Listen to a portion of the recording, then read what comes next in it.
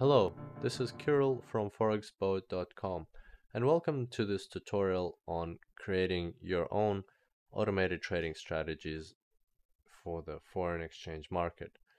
We will be using the MetaEditor 4 trading platform, and consequently our programming language is MQL4.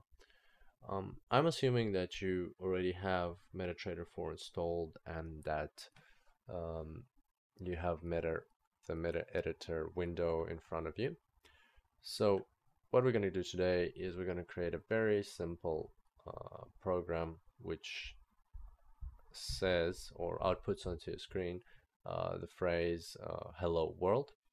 It's kind of a tradition in programming that when you start learning a new language, that's the first thing that you code.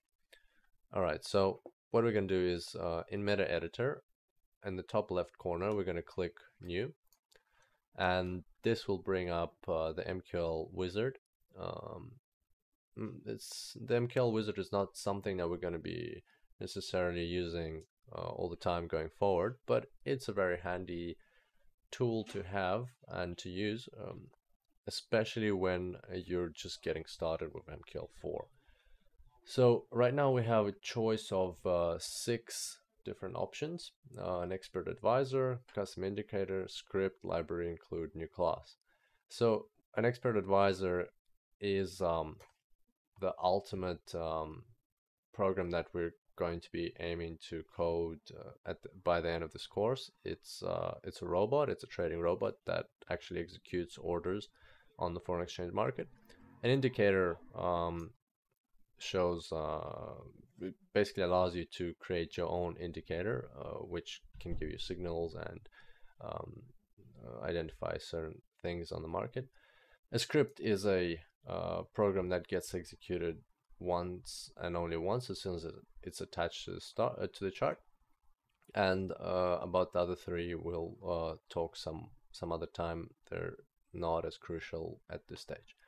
So we're going to select a script because it's the easiest of the top 3. Then we're going to click next. We're going to give our script a name over here at the top after the backslash. You can call it whatever you like. I'm just going to call it tutorial 1. As if this is your first time using MetaEditor and you've just installed it, then these 2 fields, author and link, will be populated with default values.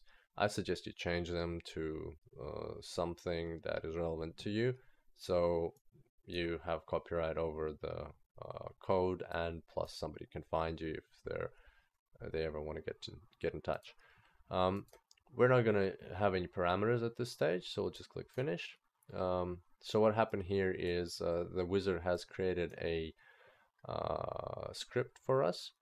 It's a script template. You can check that the script actually exists by opening the script folder on the left, and you'll see your script here, tutorial 1. So everything that starts with / is a comment.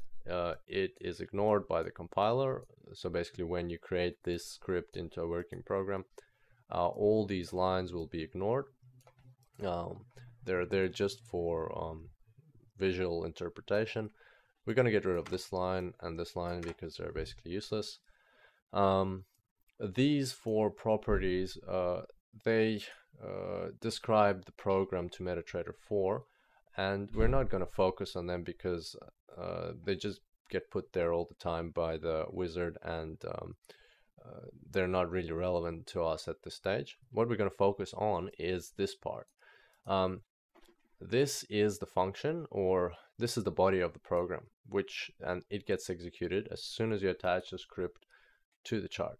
Right now, inside the body, there's nothing inside the body, and when I say inside, I mean between these 2 curly brackets. So we want to add some code to the program. We're going to put it between these 2 curly brackets, and what we're going to do is we're going to type in alert, and you can see it's come up here as a prompt. Alert is a built-in function that allows you to output messages onto the screen. So we'll just use it at this stage. We'll type in alert, then we'll put in 2 brackets, and we'll put a semicolon. Inside the two brackets, we need to type in our message. Message has to be in quotation marks. So we'll put 2 quotation marks, and between them we will say hello world, exclamation mark.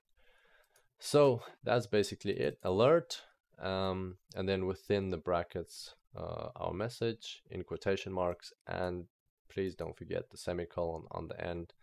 That is quite important. All right, so that's our program. Now we're going to compile it, and what that means is we're going to create an executable file. We're going to click compile. As you can see here, the compiler says that there's 0 errors and 0 warnings, which is good, which means that everything worked fine. Now we're going to go to MetaEditor 4 by clicking this button over here. This is MetaEditor 4, and here we are going to find our script. So on the left in the navigator panel, just open up the scripts menu and find tutorial 1, and now we're going to attach it to the screen, and hopefully that what will happen is we'll see the message hello world. So let's give it a go. Attach, and there we go. It says hello world, and that's all we wanted to do for today. I hope it was a useful tutorial, and more tutorials and information are available on forex.com. And until the next tutorial, happy coding!